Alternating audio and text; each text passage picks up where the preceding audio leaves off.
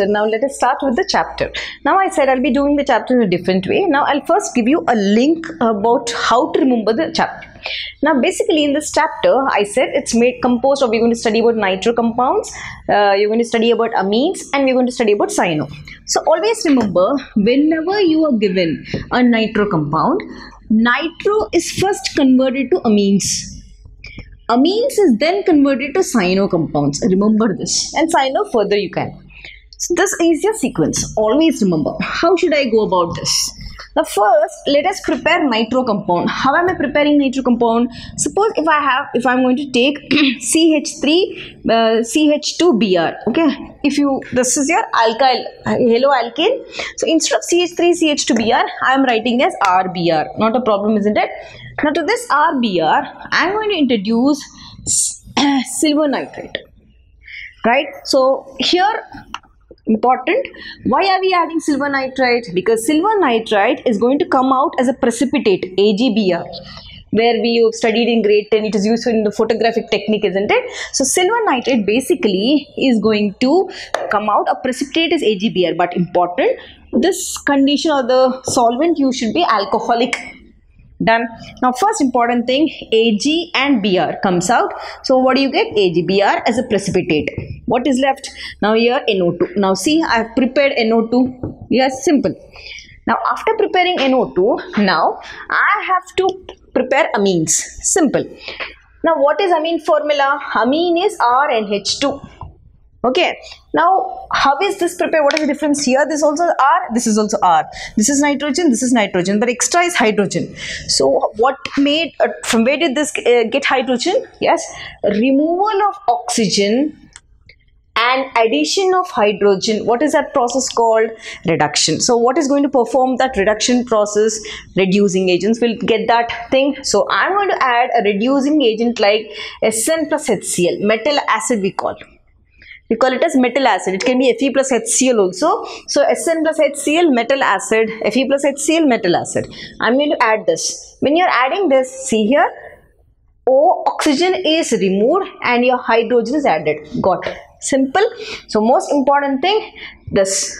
Whenever you see this in the paper, that means the examiner wants you to add hydrogen and remove oxygen from that because it is a reducing agent. Done. Now from amine I have to convert into cyano. So what is cyano? Cyano is RCN. No, it can't, we can't directly convert the cyano. See what is the procedure.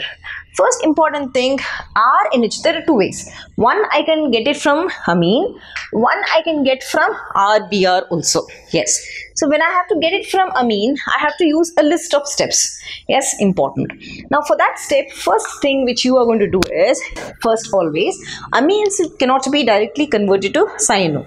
We are going to first use nitrous acid. Remember, what is this nitrous acid? The role, it is used as a reprotonation agent. It is a reprotonation means it's going to add a proton along with that OH group in that. So what does this do? This is going to convert, yes, your amine group into an alcoholic group, right? ROH.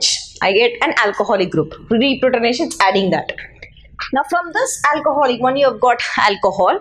Important thing, you have to convert it into iodo compounds first. So what am I going to do? I'm going to add phosphorus in the presence of iodine.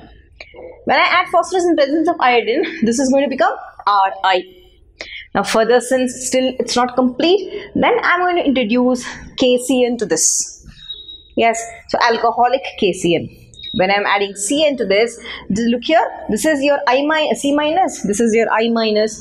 I is replaced by this cyano. I get RCN. This is how I prepare cyano group. Now one more option, easiest, ma'am, I can't remember so much. So RBr, if you treat with KCN, alcoholic also, your CN gets in, your Br is out. So you get RCN plus KBr. This is also one procedure. So why am I teaching this? Because when they ask you to convert alkyl bromide to cyano compounds, this is one conversion. If they are asking you to convert nitroalkane to cyanoalkane, this is one conversion. So when you learn such type of things, you know, at a stretch, it's easy. So now what should you do? Please practice this. Write in your books clearly. Practice this more number of times. What concept should you remember? Nitro to amines. Amines, then after that amines can't directly be converted. It will go to this step, these steps, then finally form cyano groups.